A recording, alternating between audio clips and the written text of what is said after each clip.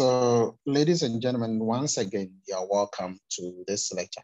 Now, I see this course as an advanced, a bit of an advanced level than the usual, MBA one.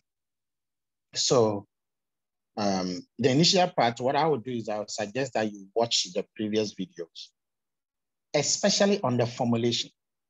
There are three special kinds of linear programming called transportation, transshipment, and assignment, which are in the world of the network flow diagrams. And that's what we're going to be doing today. And the approach to arriving at the solution is different from the natural way that the MBAs or the other groups of master students will be doing, which is something that you'd want to learn. We are going to use special algorithms to do that.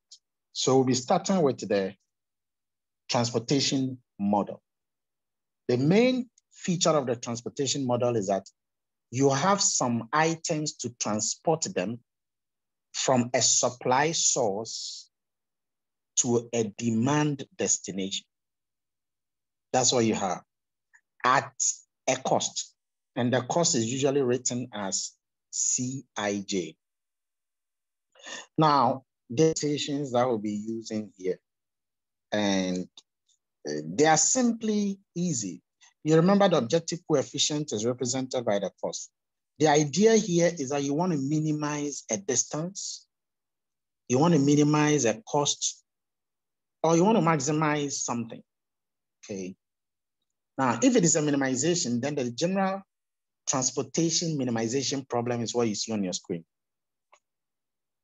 where you are minimizing a particular objective function, which in this case, it is, you have the C representing the costs or the distance that you have to travel. And then the XI is representing the decision variables, okay? But you can see that now we are doing it Xij and Cij instead of Xi and Ci. Now, the reason is because it is from a certain section to a certain section. And you'll be understanding that pretty soon. Of course, this is always subject to the constraints that you see here. This is a supply constraint. So the total number of items transported should be up to the total supply, up to the total supply. The total number of items demanded, should be at least the total demand. So you have these things there. All right. There are two methods for solving this transportation problem. We're going to look at all of them. The first one, or let me put this, we're going to look at some of them. The first one is a stepping stone method, and then the modified distribution method. These are the optimal solution steps for arriving at the solution. And I hope you do remember the simplex method. You remember the idea of the simplex method, the feasible, the initial feasible solution and all of that. That's the same principle we are going to use to work out these things. But before you can solve any transportation model, you need to find an initial feasible solution. The initial feasible solution is a solution, but it's not optimal. And there are three ways of arriving at that. The northwest corner method, we shall learn that. The minimum sales cost method, and the Voges approximation model. We're going to look at these approaches, okay? So the transportation model, you are transporting items from a source to a destination, okay? You're transporting items from a source to. So what we are going to do is we are going to start the transportation model looking at an example, using a practical example. And like I said, this is already in the previous video, so I'll go quickly through it. Wheat is harvested in the Midwest. Wheat is stored in grain elevators in 3 cities, Kansas, Omaha, and Del Mio, okay, depending on where you are. DM, I will make it simple as DM. The elevators supply 3 flour mills located in Chicago, Cincinnati, St. Louis, and the grain is shipped to the mill. So you are shipping them from the elevators okay, from the elevators here, okay, all the way to the mills, from the elevators to the mills.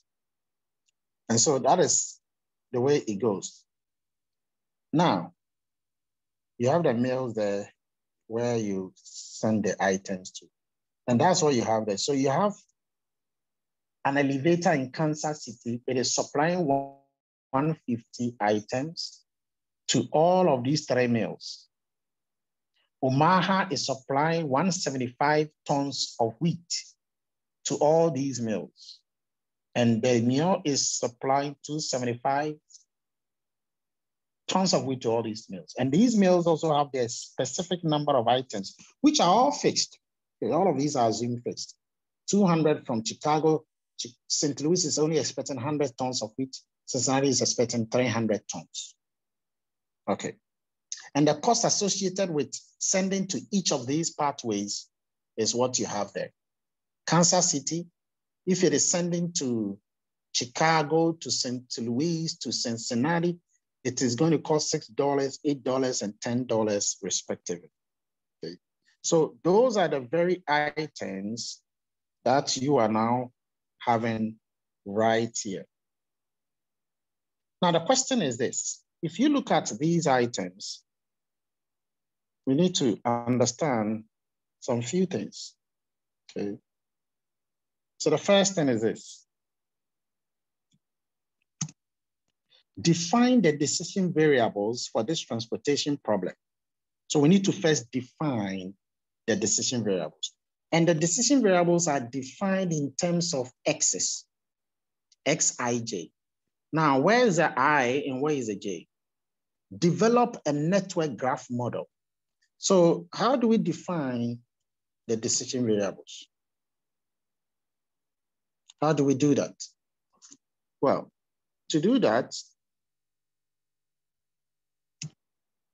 we go back to this situation. You can see that you are sending from Kansas City to all of the 3. So the way you write the decision variables, and we call those sections, if you check my previous video, you call those sections node. So you are sending it from node 1 to another node, node A. You are sending it from node 2, which is Omaha, to all of these 3 nodes, A, B, C. And so the way we define the decision variable is like this. Okay. We'll define the decision variable as what you see on your screen. So we'll say that let Xij be the number of tons of wheat, the number of tons of wheat transported from node I to node J, where I is not equal to J. And then, so that's one way of defining it. Another way of defining it is where you indicated that where I is equal to 1, 2, 3. So that's it. And then J is equal to A, B, and then C. Okay. And then here you call it elevator. And then here becomes the mills using the actual name. So this is a way you define the objective. It's always going to be something like this. The objective function is always within this parameter. How you define it like this is similar. It's always similar. Okay. In order not to sometimes confuse yourself, that's when you might say from node I to node J. Okay. And then you are sorted. Okay. Now the next thing is to be able to draw a network diagram. Now a network diagram, again, all of these are in the previous video. I've explained it very briefly. Okay. But the best way to draw a network diagram is to indicate it with a node. So this could be one node. Okay. Let me just indicate that here. This could be one node. The nodes are like circles, like that. These are nodes. These are nodes. Okay, these are nodes. And in this, our example, the cities were 1, 2, 3. These were the places where the elevators were. And then we also have another node where they are taking them to. And there were 3 of them as well. You have A here, you had B, and then you had C. So those were the, okay. So we had these. And there were specific number of items expected to send. Okay. So when you check the notes, you will notice that 150, 175, and 275 were the items. So that means that we will indicate them here. You have 150 of the wheat, 175, and then 150, 175, and then 275. Okay. Those were the very items that were sent. And then, so this becomes what we know as the supply node. Again, the previous video will explain that the supply node. So this is your supply node, and then here will be your demand node.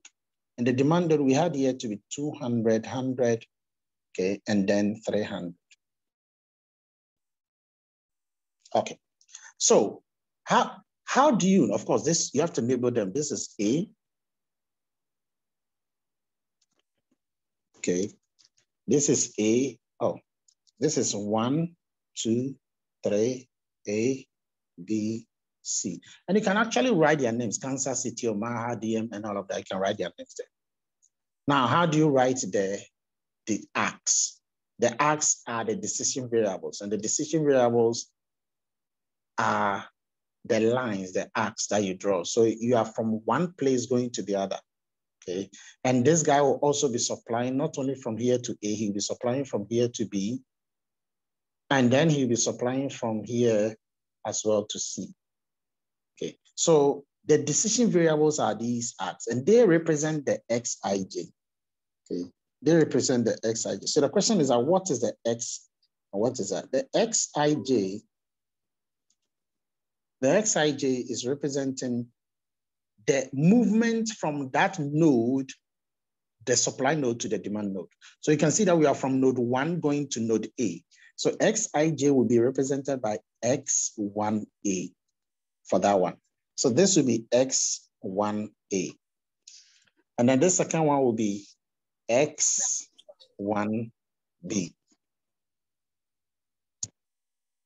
Okay, so that will be X1B. And then you have the third one, which is X1C. Of course, you have to now do the same thing for these other ones. You have to do the same thing. So you have to now go and pick on this from node 2, which is Omaha. They will have to supply to Chicago. Omaha will have to supply to St. Louis. Omaha will have to supply to Cincinnati. Okay. And again, you have to go and attach their decision variables on them. X2A, X2B, X2C. Again, all of these have been explained. So once you've been able to have all of this, now you will get something like this in your graph, which is the second part of our questioning. The question says, develop a network graph for this problem showing all the costs of the decision variables. Now, the costs are important. If you go to the storyline, you see each cost was given to us, each cost. So let me quickly show you the overall way of looking at it. So you can see that in the first instance, I have the cost shown. This is a $6 cost. Okay.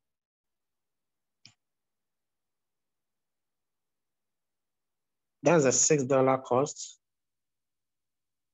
And this $6 cost was what was given to, was a cost incurred, or the distance.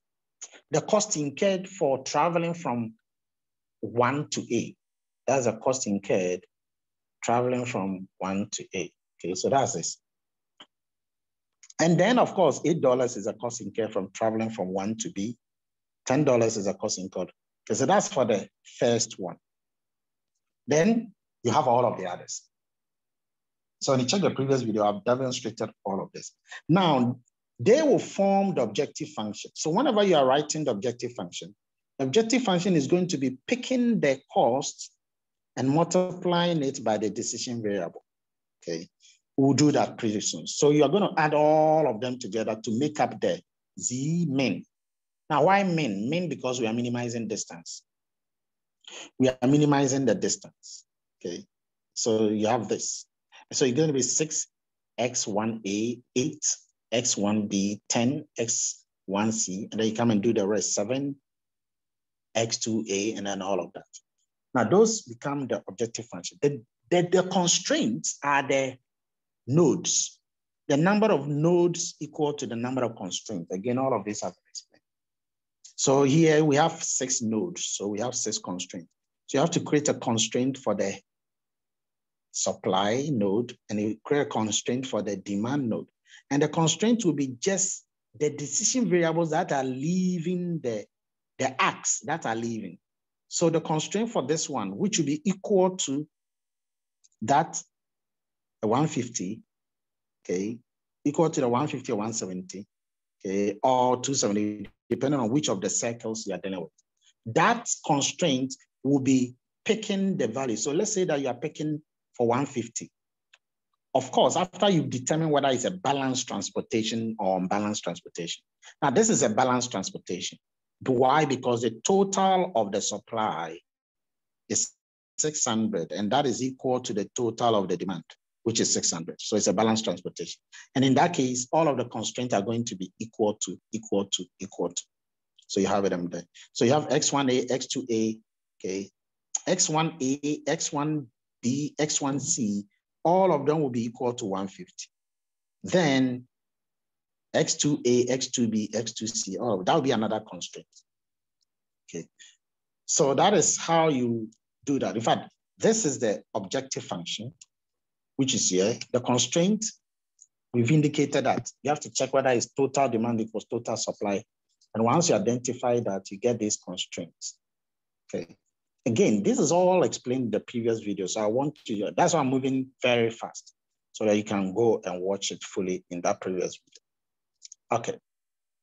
And what if the constraint was greater than, not balanced, but unbalanced? Again, all of these have been answered in the previous video. And you see that when it is unbalanced, the one that must carry the less than or equal to is the one with a greater total value. So if the demand has a greater, the higher, total demand than the supply, then the less than or equal to sign will go to the demand. If the supply rather has that, the less than or equal to sign will go to the supply. Okay. Now, my interest starts from here. In the transportation model, the initial feasible solution can be found using the 3 approaches that I showed you. So this is where we really begin. The 3 approaches are the northwest corner rule, the minimum cell cost, and the Vogel approximation. We are going to look at one. But normally, once you've done with that, then you use these 2 methods here to solve for the optimality condition solution. The stepping stone and the modified distribution method. Now, in 1953, Abraham Chance and William Cooper, and you meet these guys in the 2nd semester when we do data envelopment analysis, okay? These 2 guys developed the stepping stone method, which we will use today to arrive at the optimal solution. Now, remember, in any linear programming, sometimes we have a feasible solution, and then we also have an optimal solution. It's the same thing. The modified distribution method is a quicker computational approach, and this came about in 1957-55, okay, which was also a very good way of analyzing. But in 1947, Koopmans was the one who produced the optimum utilization of the transportation system. So this is just to give you a brief history of some people who have started before you and I. So let's take the first approach of arriving at the initial feasible solution, the northwest corner rule. Pay attention here for me. The first thing you do is that you start from the northwest corner of the transportation tableau. And then you will exhaust the supply at each row before you move down to the next row. Then you exhaust the demand requirement of each column before moving to the right to the next column. Then at the end, you check that all supply and demands are met. Of course, when this is read to you, if you don't know what it is about, you will not understand. So of course, as we go through, I'll be referring to this. So we want to find the minimum distance. That's the key, using the northwest corner rule. I want you to look at the transportation tableau right here for the wheat company again.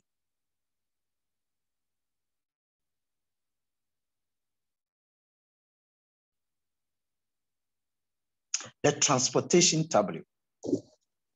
This that you see, these are the costs. Okay, these are the costs that you are looking at here. And you have the supply on the right.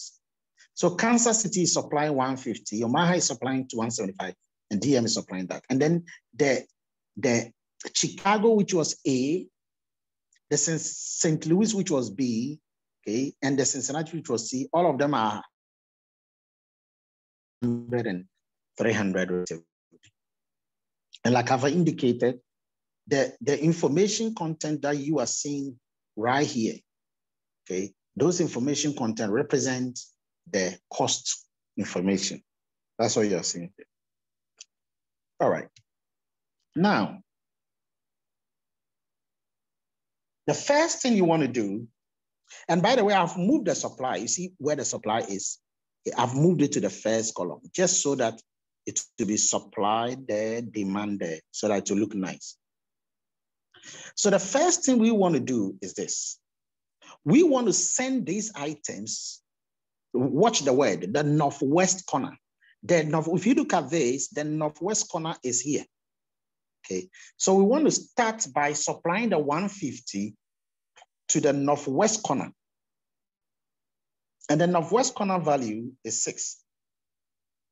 Okay, so we are going to send the items to that place. But the moment you do that, you got to remember how much is being demanded by that A, column A. Okay, you got to remember that. If only part of it is being demanded, then you have to send only part of it. What I mean is, I suppose the 150 here, suppose it was 300. You can't send all the 300 here because only 200 is being demanded. So you have to take part of it and then deal with the other part. So the first thing we want to do is to send the 150, all of the 150 to that section.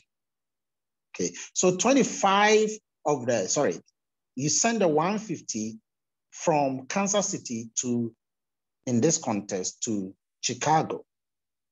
So that sorts that part, and you will be left with nothing here. So you've been sorted there. The next thing, and according to the rule, look at the rule, exhaust the supply. So we've just exhausted the supply. Now, exhaust the demand as well. All right, so you will exhaust the demand requirement. So that's what we just did with the 150. We exhausted the requirement for each of the column before we move on to the next section. Okay, so we've done the 150. The next thing is to come to the 170, the supply here. We are going to send it to this next one. And the next one here is, remember, we can't send all the 175 to the column A because we already have 150 there. So the only thing that is needed is 50. And we'll be left with what? We'll be left with 125. So we send the 50 to this side, and then we are having 200. 200, okay? And then that means that this very column has been exhausted. We've been able to satisfy the demand. And so we are left with 125. Now that 125, we now shift it to the next column. And the next column, we can't give all the 125 to it because it is expecting 100. The limitation there is 100. And so we'll only send 100 to this level, leaving 25. And then we'll now give the 25 to the last column, which is this one here. Now, at this stage, we've been able to now exhaust everything from Omaha, okay, which is number 2. It is after this that we go to the next one, which is a 275, which we are now going to distribute it to all of them right here. Now, of course, you know that by now the 200 has been exhausted here, the 100 has been exhausted. So we are going to give everything now to the last column. And so we send all the 275 to the last column here. And because it already has 25 at the top of it, you can see that when you add them, it will get the whole 300. So what this means is this. I'm just going to take an example of them, this 25. So this 25 means that we are shipping 25 units of grain from Omaha to Cincinnati, okay? The final move will exhaust Omaha's 275 supply and Chicago's 200 demand and St. Louis's 100 demand. So this is a northwest corner rule, okay, that we use to arrive at the solution. Now, once you've gotten this, how do you now calculate the overall overall distance? Well, now looking at the numbers here, you can now multiply the amount sent by each of their costs. So you multiply the 150 by the 6. Now here, you're not going to do anything, so you don't touch it. Those that have been allocated, transported to, they are the ones you're going to do. So you multiply 150 by 6 plus 50 by 7 plus 100 by 11 plus 25 by 11 plus 275 by 12. And when you do that, that will give you the overall total cost of this transportation model. And so indeed, when you look at what I just done, okay, and this will match automatically with your formulation that you did, okay, with a chart, the network chart that you drew, you will see that eventually you will have the northwest corner rule giving you $5,925. Okay, that is a cost, the overall total cost of this transportation model, okay, or this transportation tablet using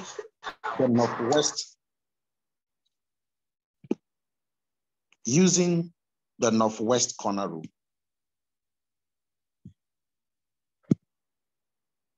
Using the northwest corner rule. So that is it. That is how you got to attack it, okay? That is how you got to attack it. Now, at this stage, obviously, you may have some questions that you wanted.